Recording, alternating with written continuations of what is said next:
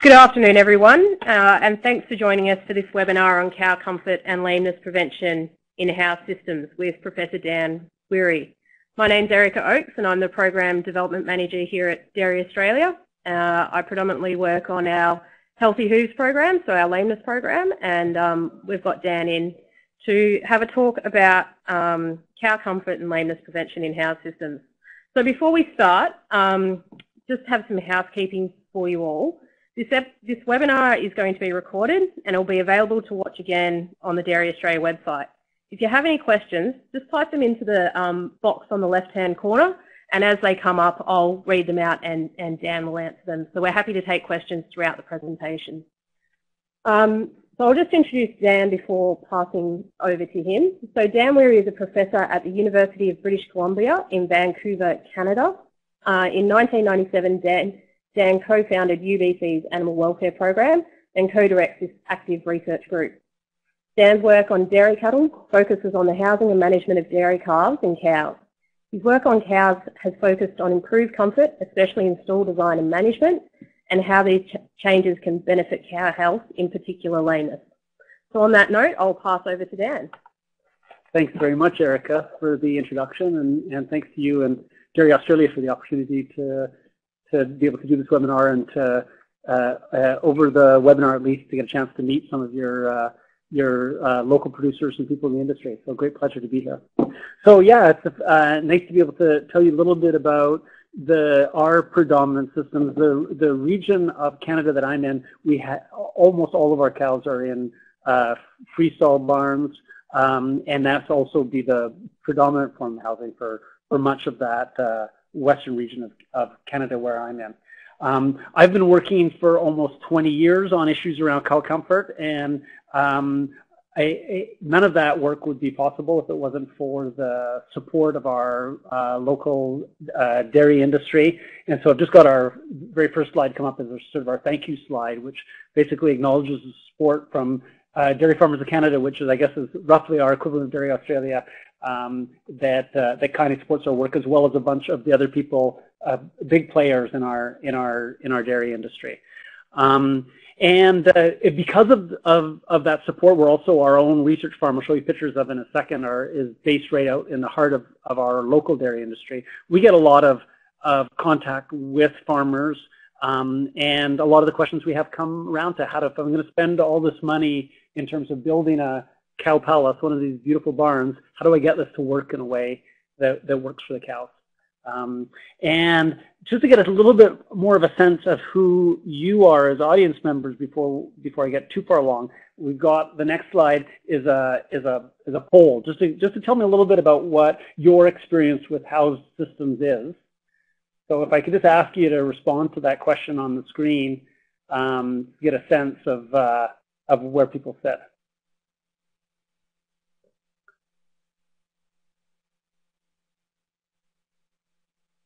Great. I think we'll pull that along. That's great. That's a nice mixture of expertise.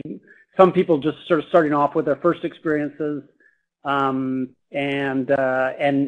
some people with a bit of experience, and a few people with lots of experience. So I really look forward. I hope we'll be able to give you some information in this talk that's going to be helpful for you wherever you are now with your house with your work with house cows, and I look forward to your questions too at the end to see if there's anything at all on this topic you want to throw my way. I'll have a go at trying to answer for you.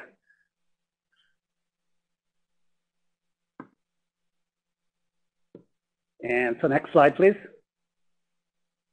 There we go. So yeah, I promised I'd show you a little picture of what our farm looks like. So that's on the top right-hand corner is the outside of the farm. That's our main milking parlor.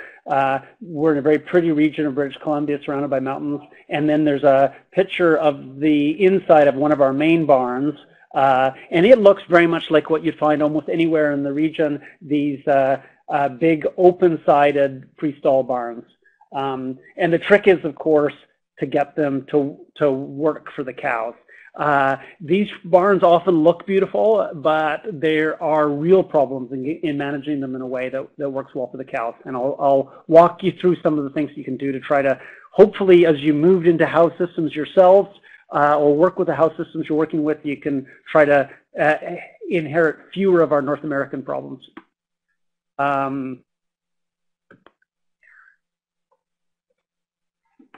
There we go. This is just a close-up of our indoor of our barn, and we'll just go.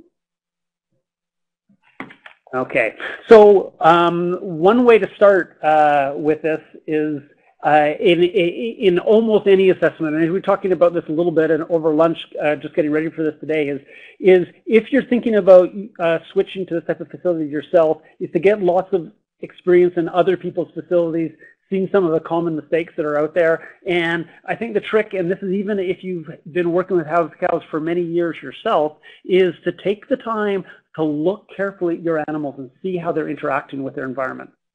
And so what we have here is just a little loop video of a cow standing up or lying down. It's one of the most important things you can do is look at your animals, interact with their environment, and in one of the most important behaviors they're doing, which is, of course, spending time lying down. Well, in order to lie down, you got to be able to lie down. And in a freestall environment, there's a whole lot of hardware you have to interact with. And if you watch carefully this cow, you'll see her actually hitting that little metal wire in front of the stall. And actually, if you take your time to look at the cow, you'll see a lesion on the back of her neck. Even if you close your eyes and you sit in that barn, you'll hear the noise of the cow standing up and lying down and interacting with the hardware. And any of those three things, so looking with your eyes, listening, and then looking for evidence on the animal of either shiny spots on the animal, hairless spots on the animal, or if you look, actually put your head in the stall and look up and you see shiny bits on the stall surface, that tells you the animal's hitting the stall surface, and that's always a mistake. You can also just look around a farm. These are all things you should never see. Here's a cow lying in a part of the alleyway. You just shouldn't see this in a well-designed indoor environment. Here's a cow just caught up in the weirdest possible way in an old sort of homemade stall. Here's another old homemade stall of a cow doing this dog sitting behavior. These are all things you should absolutely never see. And if you see them, these are unacceptable. Here's one which you will see in freestall environments, but you still shouldn't. There's actually a couple of interesting things going on here. One I'll come back to many times is the surface the cow's lying on here. If you can see the surface that the cow's lying on, there's a problem. The bedding should be fully covering it. You can see the cow hanging halfway out of the stall. In fact, she's lying sideways in the stall. If you look at where her back feet are, it's going to make sense to you why the cow is trying to lie in this awkward manner. It's because there's not enough room for her to lie down. She has to lie down sideways to get even her back end lying on the surface at all, and even then her back feet are hanging out of the stall. So all indications of something gone horribly wrong at the stage of when the stall was designed.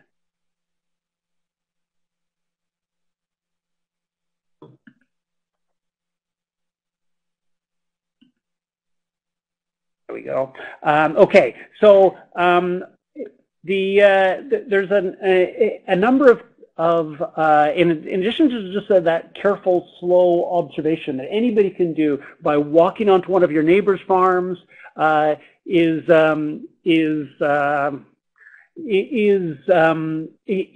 can also, of course, look at these kinds of behaviors, the way the animal interacts with their environment in a more systematic manner. And on this slide, you see three different classes of behaviors that I want you to be thinking about. These are all important aspects of cow comfort. The one on the left, I think, is the one that we think about most often when we think about cow comfort, and that is that we've provided the animal a comfortable place to lie down. And that's super important. We're going to talk a little bit about that. But in addition, let's say in a well-designed environment, the cow's spending about 12 hours a day lying down. That means she's spending 12 hours a day doing something else. And for that 12 hours, she's going to be on her feet. So even if we're just looking at the stall itself, the cubicle itself, the cow will spend a certain amount of time standing up in the cubicle. For some people, this is a mistake. The cow should never be standing on the cubicle, because what can happen if the cow's standing fully inside the cubicle is that when she defecates and urinates, she's doing it inside the stall, and she's contaminating the bedding.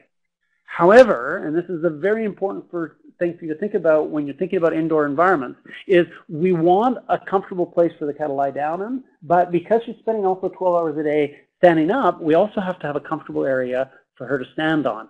And often in our indoor environments, the only suitable standing surface for the cow is inside the stall because it's a soft, dry surface. And if you look at the rest of the barn, what you'll see is typically concrete, often concrete covered in manure slurry, and this is a very caustic, damaging environment for the cow's foot. Finally, on the right there, we see a behavior which you should never see, but you will in any kind of indoor cubicle environment, and that's the cow standing half in, half out. Sometimes we call that perching in the dairy world. And what's bad about that? Well, the bad part is not where the front feet are, but where the back feet are. So that means those back feet are, again, standing on concrete, standing on wet concrete, standing in manure slurry.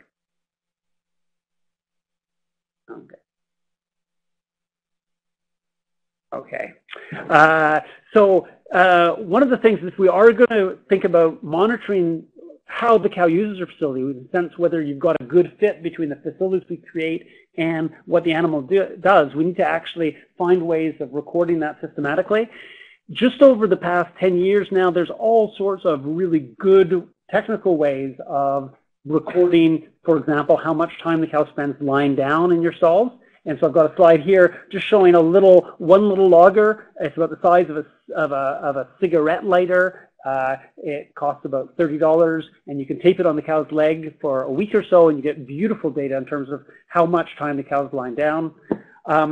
Sometimes you will meet people as you enter the world of designing indoor environments that will tell you there are other ways of accurately assessing how the cow is using her environment. And I'll give you a couple of examples of things you shouldn't do. Here are two cow-friendly ways of assessing, or theoretically farmer-friendly ways of assessing cow comfort. One's called the Cow Comfort Index, which is just you walk through the farm, you count the number of cows lying down in the stall, and you divide it by the total number of animals touching the stall. That means including those animals which are in somehow contact with the stall but not lying down, and that the ratio of that somehow is supposed to tell you about the cow comfort. Another measure is the stall use index, which is the total number of animals lying down again, divided by the total number of animals in the pen not feeding. I think this comes from this idea that the cow should be doing two things. They either should be eating at the feed bunk, or they should be lying down. Neither of these indicators work very well, so I'll show you in the next slide. But the interesting thing about this number is it really comes from this, I think, old-fashioned and wrong-headed idea that cows don't just spend time standing in our environments doing neither of those things. And this comes back again to why I think we often mismanage the standing environment for cows, and that's a really important risk when it comes to lameness.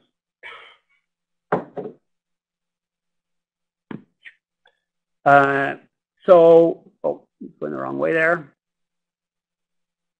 There we go. And so this next slide just shows you why these those various indexes I showed you earlier don't work. So here we have Cow Comfort Index on the bottom axis, and versus a real measure of line time as recorded using those data loggers I told you about earlier. And you can see there's absolutely no relationship, which tells you if someone says that they can come and solve your cow comfort measures by calculating something like a Cow Comfort Index, just have them walk away. And the next slide shows you the same data, but this time for the stall use index. And again, no relationship at all. So and this is maybe a message we'll return to a couple times over the course of the talk. Sometimes it seems like there's easy solutions to these things, and those easy solutions are almost always wrong. So next slide, please, Erica. Okay, so now we've got ways of assessing how cows are using their environment. Let's initially concentrate in terms of the line surface and how much time the animal spends lying down. We've done dozens of experiments in terms of trying to get that cubicle environment to work well from a line time perspective. What you see here is some of our stalls using a surface that one of our preferred surfaces, which is deep bedded sand. And this is when I go to sleep at night and I dream about my cows. This is the way I dream the cubicles are going to look like, which are beautifully raked, flat sand. And the problem is with sand surfaces, or indeed with any bedded surfaces, is that the cows go in and they muck it up, right? If we go to the next slide, Erica, what you'll see is these are basically topographical maps which show elevation, but they show it in reverse. So this is the darker lines show the deeper parts of the stall. And this is that same beautiful stall I showed you, but you go and look at it after 3 days and you sort of map it out, and then after 6 days and after 9 days. And you can see after 9 days you get the sort of black hole of Calcutta effect, right? And what I wanted to show you this example is about the importance of bedding, but also how sometimes these solutions aren't about paying money for equipment, they're about management. And so this is the same stall, and it depends how often you go in, you rake that stall level. And so this is a question that drove our farm manager bonkers, because he had these beautiful stalls. And what we went and did is we went and dug them out to ask the cows the question, how much does it really matter to the cows, right? If you go to the next slide, Eric, that shows you this experiment, we actually have, and I should be saying, I say we in this presentation really depended upon this huge crop of wonderful students that have come through our group over the past many years. And this is one particularly dedicated student, Michelle Gisler. And what she did is she took that topographical map, and then she would, every day randomly, she'd have to go in and she'd have to apply a treatment to a stall, where she'd dig the stall out to look like one of these 3 treatments. And that way, you could go in and get asked for a group of cows and say, okay, how did these cows respond on a day 6 day or a day 3 day or a day 9 day? So if you go to the next slide, you see how they respond. So on the y-axis, we have line time, shown over 24 hours. These are dry cows, non-lactating cows. They typically spend a bit more time lined because they don't have to be milked. So you can see an average of about 13.5 hours of line time. That's in the perfect condition. That's when the stalls are beautifully level. And this is, again, these are just the same stall. I haven't spent any money. All I've done is just not maintain them. You go in after the 3-day section, the 6-day section, and the 9-day section, and you see about a 2-hour difference in line time. Same stall. Now, I mean, partly because we're a suspicious lot and we never trust the result of one experiment, but also what I showed you in that initial topographical map, that was just the average stall. Well, you can imagine that some of those stalls are a lot worse than average. So what we did is we repeated the experiment. Go to the next slide, Erica. And in this case, we used a wider range, showing not just the averages, but the averages plus 1 standard deviation. And again, you can see this beautiful, nice linear decline, where you can change a cow from lying down about 13.5 hours to lying down about 11 hours just by failing to maintain the stall. So take-home message here is that, and it's probably the most important message in any kind of indoor system, is bedding, bedding, bedding. That's what's important. And it isn't always just a matter of buying in fancy-looking hardware. It's really good management is where a lot of this comes down to. Next slide, please. Okay, so we've talked a little bit about the line surface.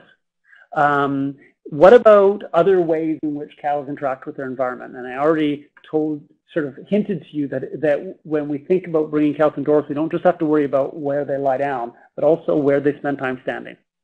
And here's another pretty picture here of a couple sad-looking cows perching in some stalls.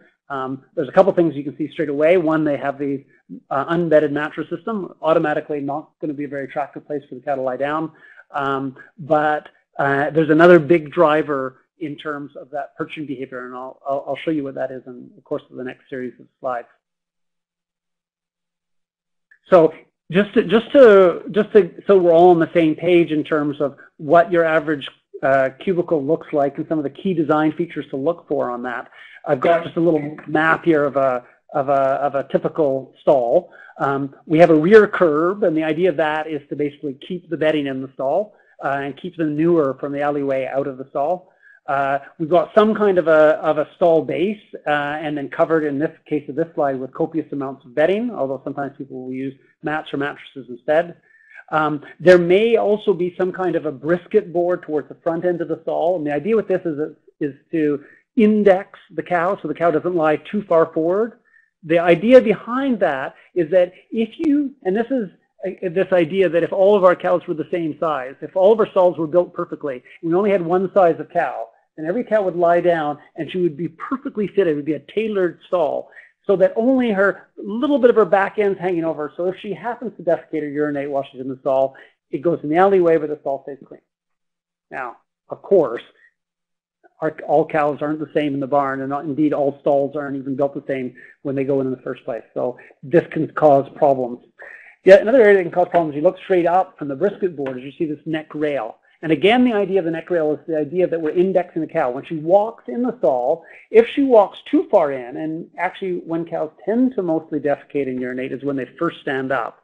So when the cow stands up, the idea is that she just backs out enough, so again, she defecates or urinates. Dan, we've just had a question from Milena. Is sand an appropriate bedding material, particularly from a cow comfort perspective?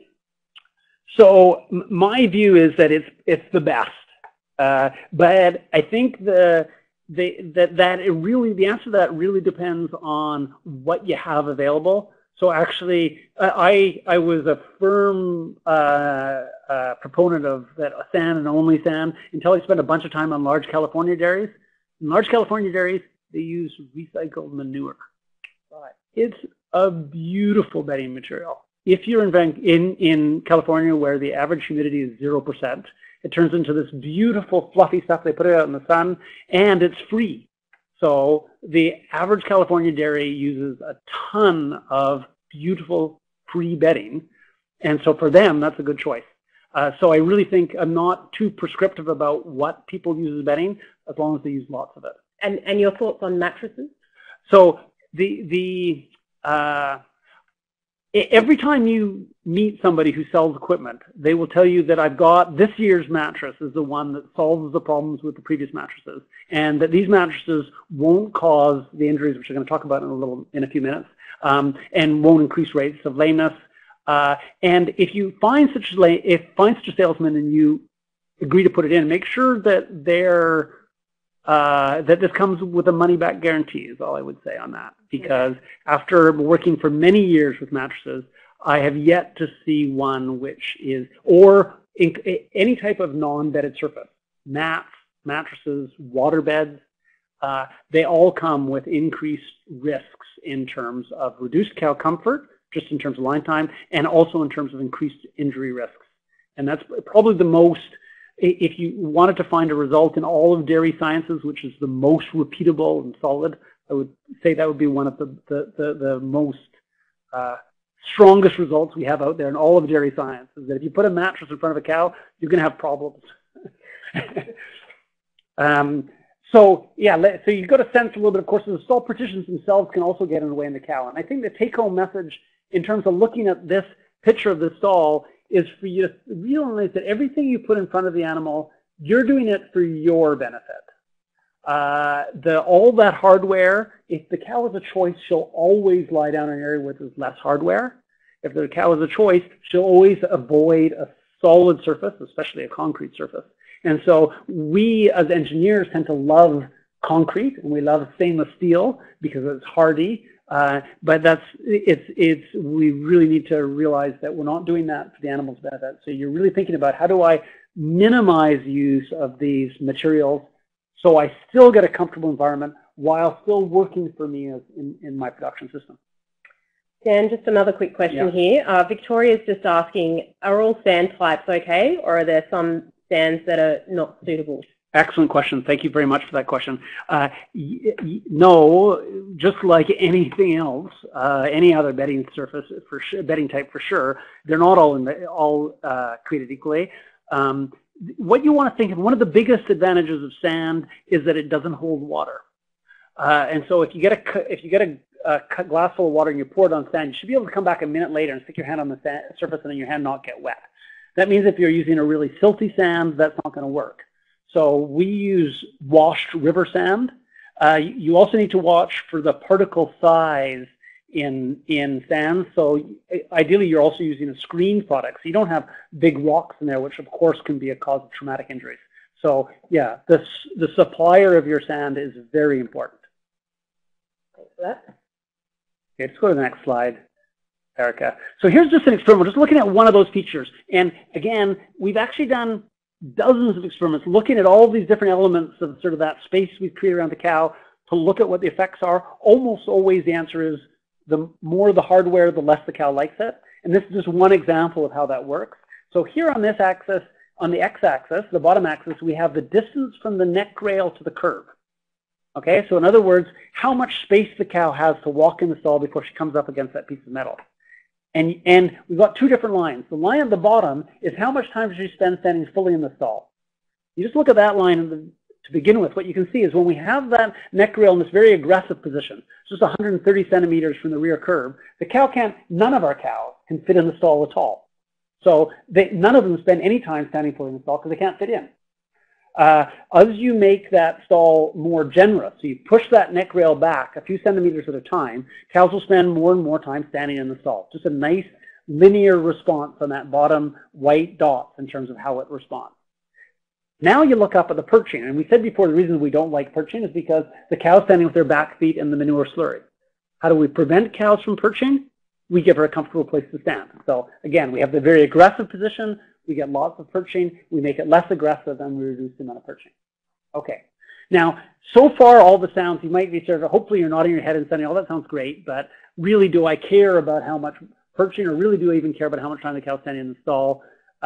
For some of you at least, you might be interested in other kinds of outcomes. And so if you just go to the next slide, Erica, one of the things we've been really interested in is the extent to which building good environments results in good health outcomes for the animals. And so I'm going to tell you a little bit about what we know about some injury and health outcomes for our cows. And so this is a picture of a sort of a typical mattress-housed cows. And how do you know she comes from mattresses? Erica? The lesions? She's got lesions on her hock. Yeah. So easy to pick them out. If you want to go to the sale yard, you want to know which cows came from a mattress barn, that's how you pick them out. And actually, if you look carefully, she's got two different types of lesions. She's got a big lesion on the surface of her hock. That's a real mattress sore. She's also got smaller lesions on the inside of the point of the hock there. Those are actually caused by coming in contact with the surface of the rear curb. So a poorly finished cement surface. And in this case, the poor cow managed to get them both. So just go to the next slide, and I'm going to show you how we put these things together. So here's an experiment. This is actually one of our barns, and we've got all these groups. It's a big barn, 288 stalls actually in this barn, but we've got it set up in little groups of 12, or we can do. So what you can see in this first little grouping in front of you, we've got that neck rail at the aggressive position. The next group, we put at the neck rail at the generous position. The next one, you keep on looking a little further down, you can see it's at the aggressive position. Next one down, generous. Imagine that going all the way down in front of you and back behind you too. So we've got the whole barn set up like this. Then what we do, again, this is because we've got all these free, wonderful students. Students in there, they keep the cows there. Cows and students work happily together for a number of weeks. And what they're doing in this case, they're monitoring gait. They're watching for differences in gait score and lameness in these cows over time. And then after they've waited 5 weeks, the students have to go in there with their ratchets, and they go and they change all of the stalls around. So this one that was in the aggressive position becomes generous. The one that's in the generous position becomes aggressive. And you keep on monitoring those cows for another 5 weeks. Okay, next slide, Erica. So here you go, one of our groups. This is half of our pens in our barn. On the left-hand axis, we have gait score. In our system, a 3 is clinically lame. A 4 is severely lame. We're picking our cows, so all of our cows are going in at the same average level here. They're all coming in at 3, and you can see over time that these cows that are initially in this 130, this aggressive neck rail position, they become more lame. At week 5, you change treatments, and all of a sudden they get better. Now let's look at those other half of our stalls. So the cows that started off, the next slide, in the generous position, those cows get better over time until, of course, the students go in and make the stalls aggressive, and then they get worse. So it's just one feature, right? So don't obsess over neck rail position, but it just shows you how just getting one thing right makes a difference in terms of lameness outcomes. It makes a difference in terms of what the cows are doing, and that all makes sense in terms of what we know by exposing cows to more time standing on wet concrete. Okay, so I told you so far about all these beautiful experiments that we can do in our freestall facility, in our experimental facility. But one of the frustrations, I think this is, you go talk to researchers anywhere and they'll say the same thing, is they do these beautiful experiments, but for some reason or other, the farmers aren't reading the Journal of Dairy Science, so that they're getting the information that you know, or at least you think you know, out there. To work on commercial farms is always a challenge, and so more and more what we've been doing is doing a research on the farms, and there's a couple reasons for this. One is the one I just said, but also that we talk about, let's say I said earlier, the cows spend about 12 hours a day lying down. Well, I said that for my cows, but for your cows in your farm, how much time do they spend lying down? Well, you just don't know, probably because you're not out there measuring it. Moreover, I showed you that for our farm, something like neck rail position really mattered. But I think we've got already a very well-designed farm. For example, we're not using mattresses. We've got a good bedding management routine and other kinds of aspects.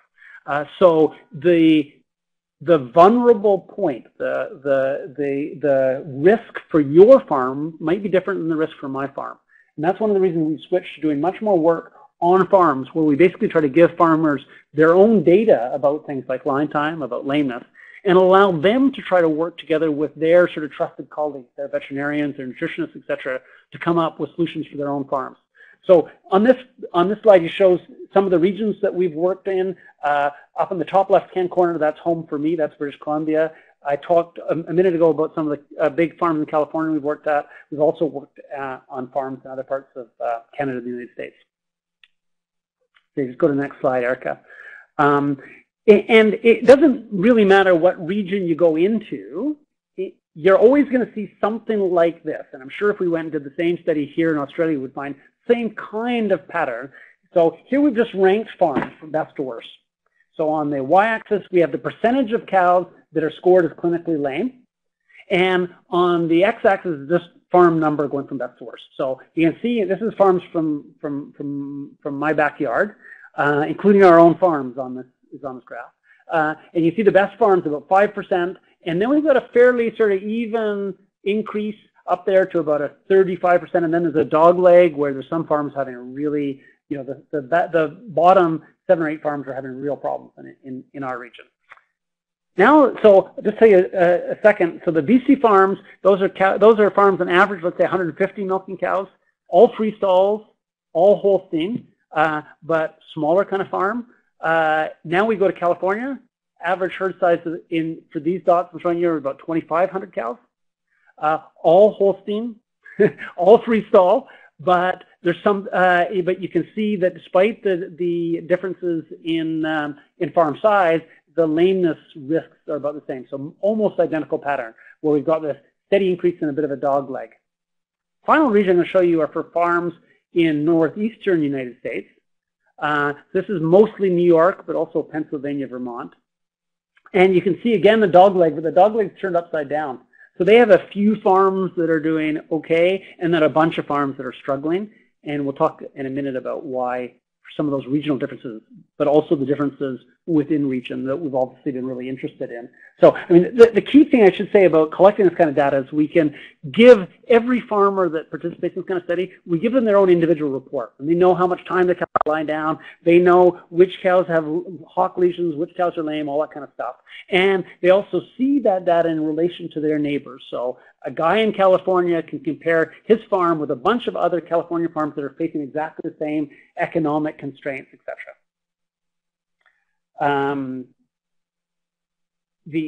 So that's the good news from the producer's perspective, and then that sets up this nice conversation where the farmers are able to hopefully do some troubleshooting. But in addition, we as researchers then get to collect the raw data to see, well, what allows some farms to succeed and other farms not to succeed.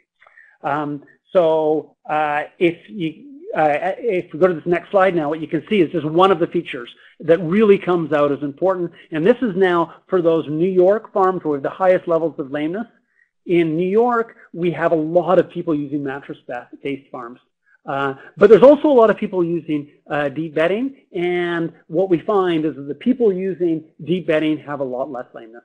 Now, when you use deep bedding, you tend to also in New York State be using sand bedding. So sand bedding and deep bedding go together. It's hard to separate those out because there's very few people using deep bedding with other things. We also measured bedding moisture, and sand bedding tends to be dry. So these are dry, deep stalls that tend to be sand. Interesting thing, this is something to keep you Aussies happy. Next slide, is that the other big predictive factor is just having the cows outside. I should say, though, in this case, that these are cows that all of the milking cows are inside all the time. This is just cows having access to pasture during the dry period. It's still having a protective effect. So just some time of getting the cows outside can have really powerful effects in terms of cow comfort. So something to think about, even if you are using indoor systems or using indoor systems for part of the time, is how can I incorporate some outdoor access? Because even a period of outdoor access can can be very positive.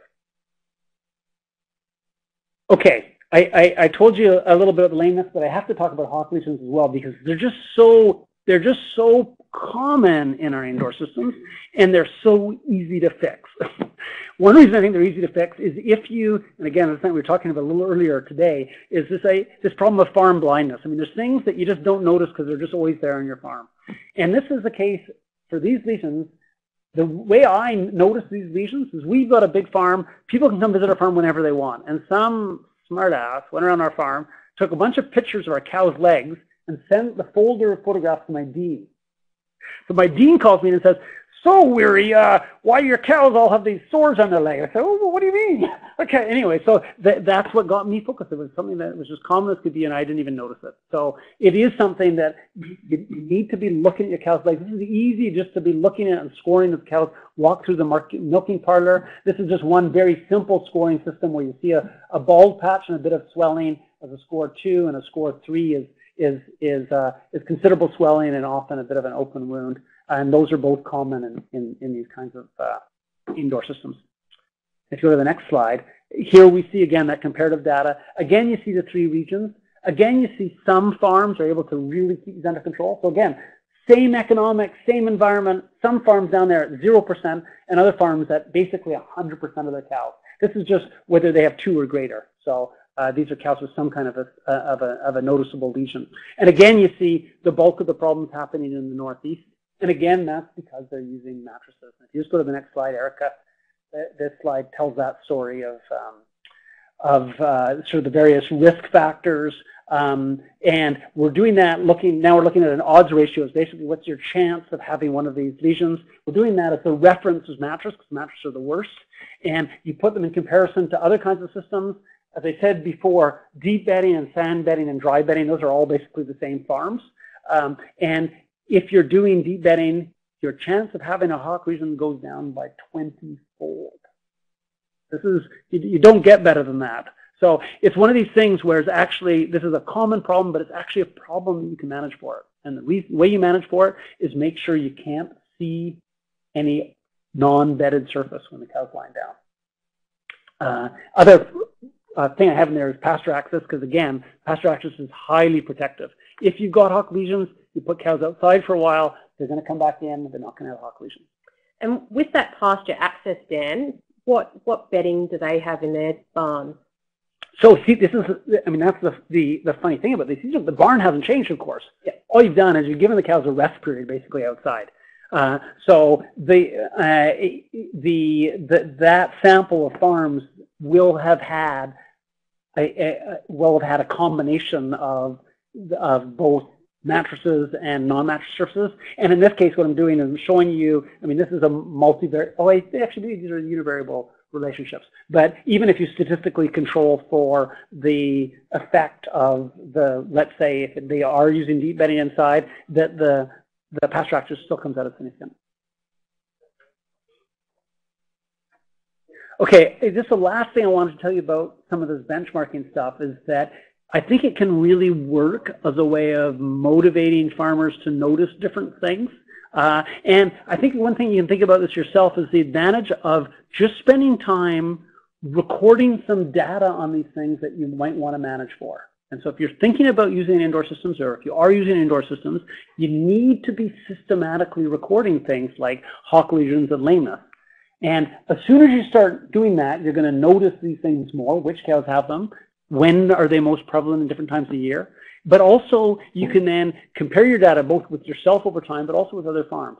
So here, what we've just done is taken, this is just a subsample of farms. What we found is this benchmarking program has actually been hugely attractive for farmers, and we have this huge waiting list of people who want us to come visit their farms. And I don't know how this group of 15 farms I've got on this slide managed to convince the students who are doing this project to go back and revisit their farm, but they did. So this is a group of 15 farms that managed to convince our students to go back twice. This is their initial scores, and you can see this is Northeast again, so you can see that most of them are having real problems with their lesions. So most of them are up above 80%, right? This is a very bad situation for hawk lesions. They go back the next year, and this is where those farms are. So I can tell you that each of those 15 farms did something a little bit different, and this is this is the magic, but it's also the curse as a researcher. But it's a cool thing from a farmer's perspective is that the farmers can use that data to make whatever decision they want to do.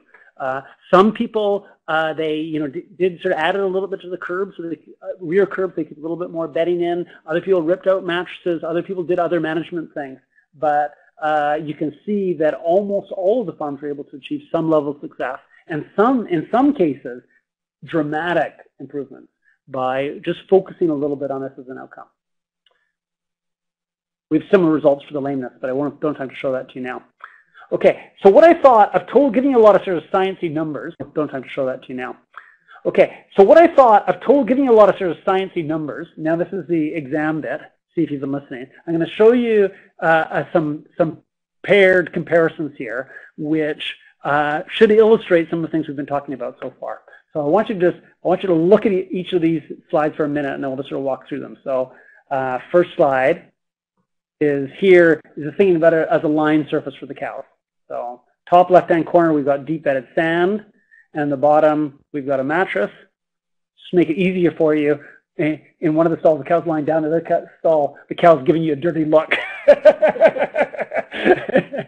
So yeah, this is to reinforcing the point about bedded surface being the quality of the bedding and the depth of the bedding being most important factor you can do when it comes to indoor management. Go to the next slide, Erica. Okay. In addition to what she's lying down on, there's the hardware surrounding her. And so here's two slides. One is actually of our own barn, a conventional freestall with lots of hardware. And in the bottom right-hand corner, you've got an open bedded pack barn there and on straw. And I can tell you, we've done this experiment, other people have done it. If you gave a door, allowed the cows to vote with their feet between going into one of those environments, the other cows are always going to choose to lie down in the environment with less hardware. So not to say we can't get the hardware to work, but we have to go in realizing the hardware is for our advantage, not for theirs, and we have to manage it right. Next slide, Erica. Okay, this is a nice contrast again. So here I'm showing you our own, this is our home farm cow outside on a good day, obviously. Out on grass is a very soft, resilient surface for the cow's foot. On the bottom right-hand corner, we have one of our a local farm on concrete indoors, and you can see a nice layer of manure slurry. The cows are standing there. So you have to think about that other 12 hours. What is the cow standing on? And if you have cows spending any time standing on a surface like you see in the bottom right-hand corner, that's putting cows at huge risk from our traumatic type injuries, but also from our contagious injuries. I'm looking at somebody across from me now. We're talking about digital dermatitis earlier. A huge risk of standing hours in manure slurry. And here's another one. So if we don't have cows standing outside the stall, then can they stand inside the stall? And as I said, typically we've thought about designing our stalls in a way that prevent cows from standing fully in them. And that might be okay if we had another really good area for the cows to lie down, to stand up in, I should say.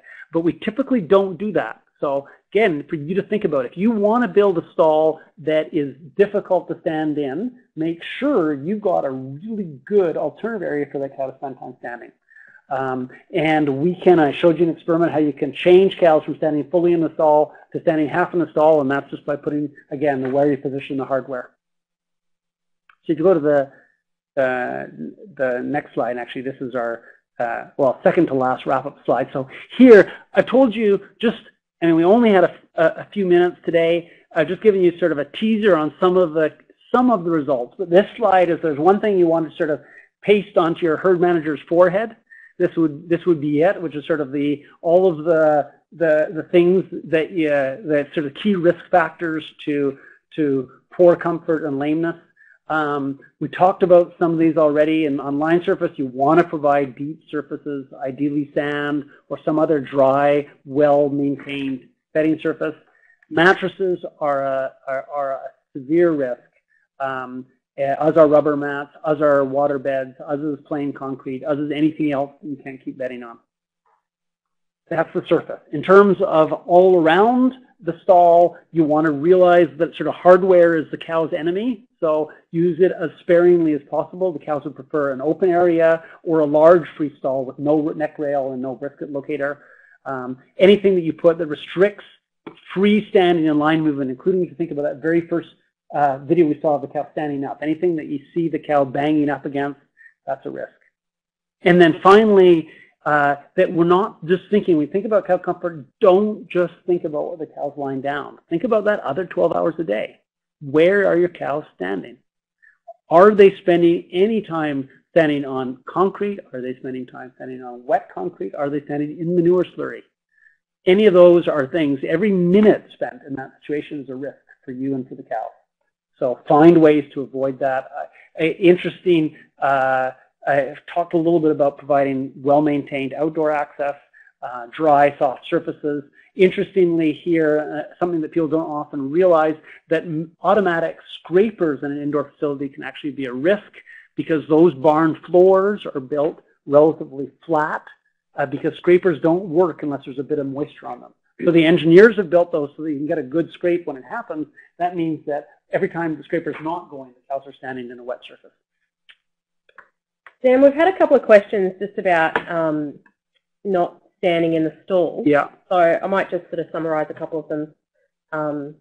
But what are the alternatives and what type of bedding should they be standing on if they're not standing in the stall? So should there be a separate area for them? And if so, what should be on that surface?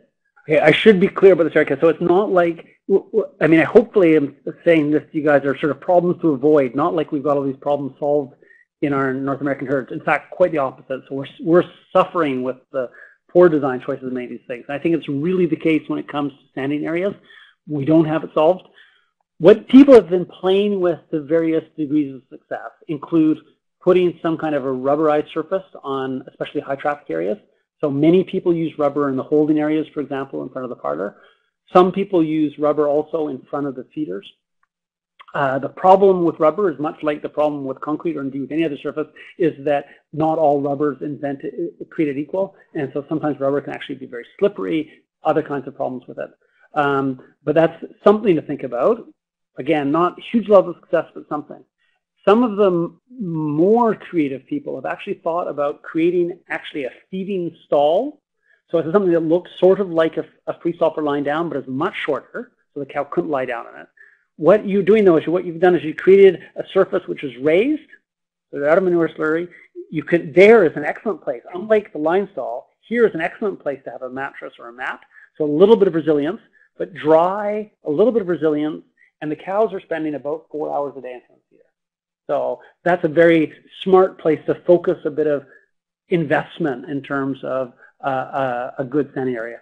I guess, though, I mean, the biggest message on that would be, and this is something that we've been working a great deal on in our systems, is try to find ways of incorporating some kind of pre-choice outdoor access to cows so that they can access either an outdoor pack or some area of pasture when they want to.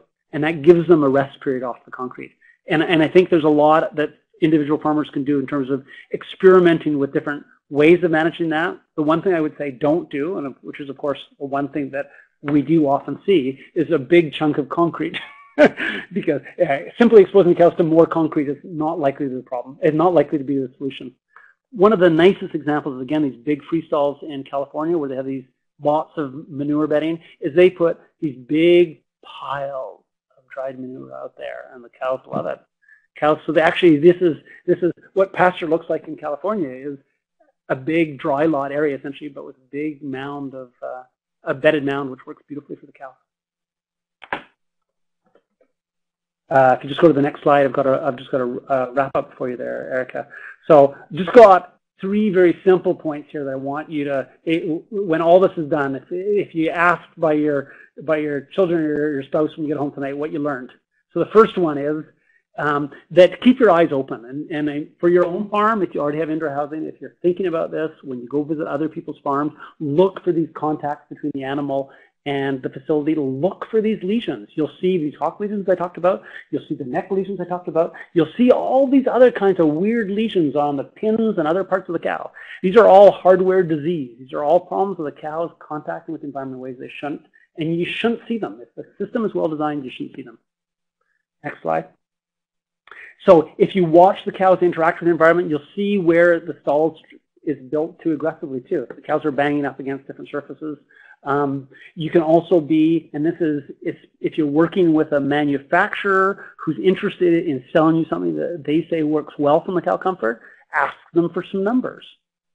Collect your own numbers on things like lesions that you can see. But in terms of line time, this is something that any professional gets you. And I think it's a very convincing thing if you're thinking about doing a change in your own facility. You can see the difference of making some of these changes in terms of the cows lying down more. And finally, bedding. So I hope that was of some help, Erica. Yeah. And yeah, if anybody's got any questions at all, we would be pleased to answer them in the next 10 minutes or so we have available. Yeah, that was fantastic. Thanks, Dan. So we do have a couple of questions just sitting here at the moment. So from Scott, you mentioned the cow's preference for loose housing in bedded barns. Can you talk through the trade-off, space per head, bedding requirements, etc.? So I think you mean, Scott, that it's sort of a completely open pack versus a cubicle or a stall type environment. So typically, the amount of space per cow you need in an open area, an open pack would be twice as much at least as you need in a cubicle. So that's the cost. I mean, you're saving money on hardware, but you're spending money on roof space, I guess. And it's going to depend on your builder in terms of how all that works out. One of the biggest ongoing costs for the farmer is of a more open system is more management in terms of the bedding. The cows, if you've got an open area, the cows are going to defecate and urinate in the bedding, and that means you need to be on top of your bedding management. I showed you some slides earlier today showing you need to be on top of your bedding management anyways, but I think this is, this is finding the right system for you as a producer.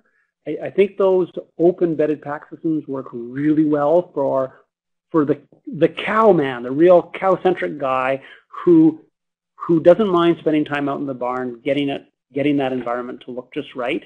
If you're someone who wants sort of the hardware to solve your problems for you, then you want to be, then that's where the cubicle is going to provide you some advantages. But as I said before, you have to realize, don't say you're doing this for the cow, because you're not. You're doing it for yourself.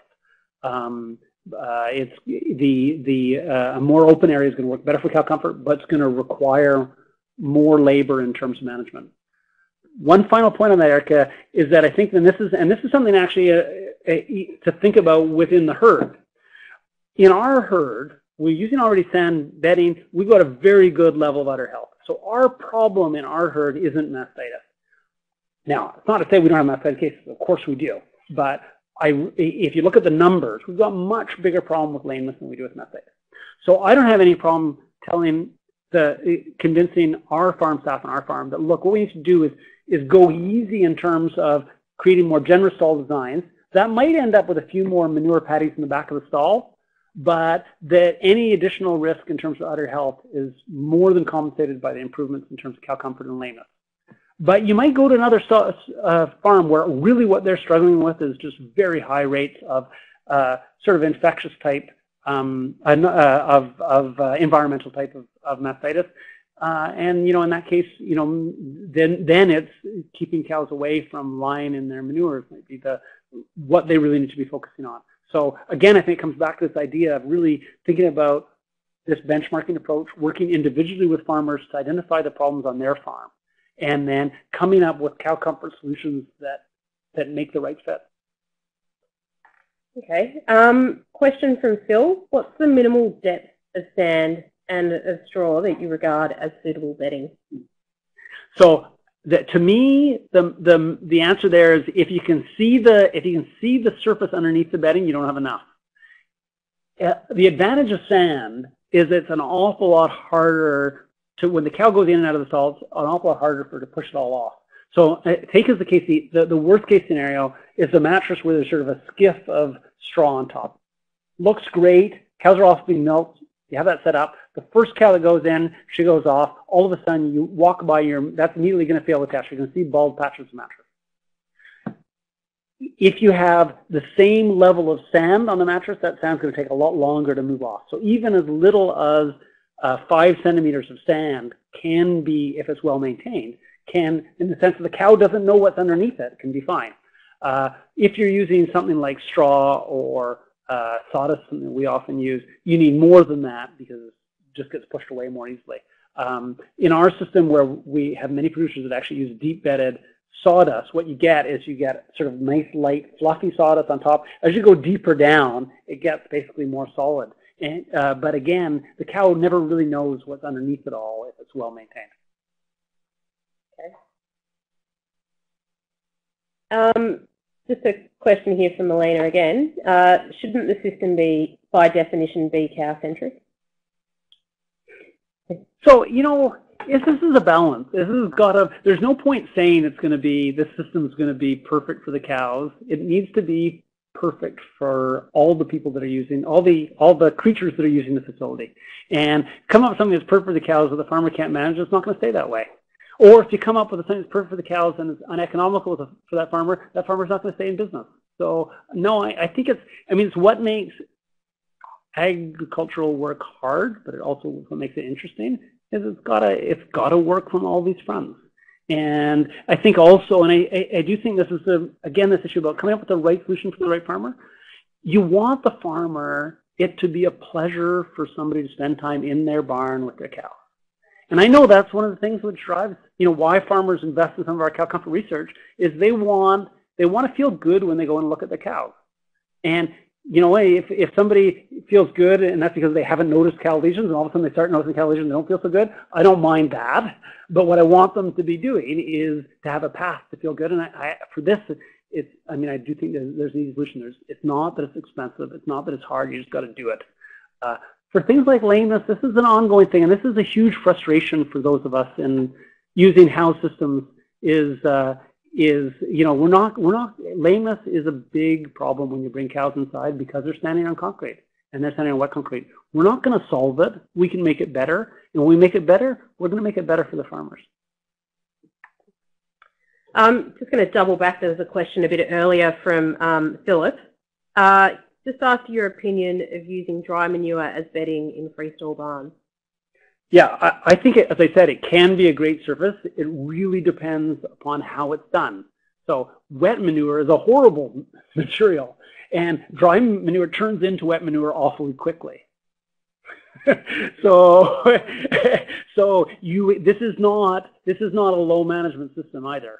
It can be a low-cost system if you've got the right conditions. And I would have thought, you know, in Victoria today, it might be not such a good system. I imagine in other drier parts of Australia, it could be a really good system for these parts of the year when you get those manure solids to dry out really quickly and the inside environment actually stays quite dry.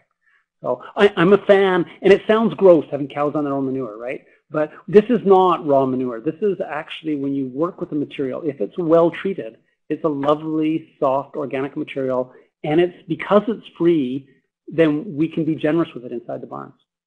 Okay, great. If anyone has any other questions, just type them in now, because otherwise we might finish up fairly soon. We'll just give a couple of seconds if anyone has any questions.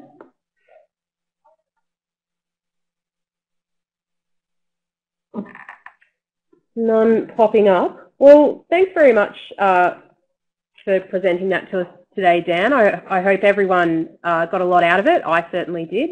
And thank you everyone for joining us and providing questions. And this will be up on the Dairy Australia website to view later or to pass on to other farmers that may have missed out. Right, thanks very much, Dan. Thanks, Erica.